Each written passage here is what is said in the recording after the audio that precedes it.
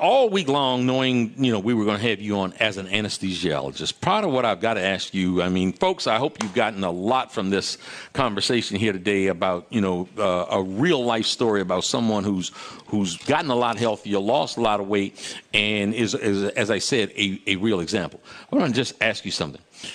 When we have surgery, and when we have anesthesia, when we have anesthesia, what the hell is it that feels so good? It is. Can you explain? Just explain that to me. It is probably propofol. Propofol is the white stuff. Oh well, no. Let's break it down. I hope we have time. So people say, "Oh, propofol killed Michael Jackson." Yeah. Propofol did not kill Michael Jackson. Okay.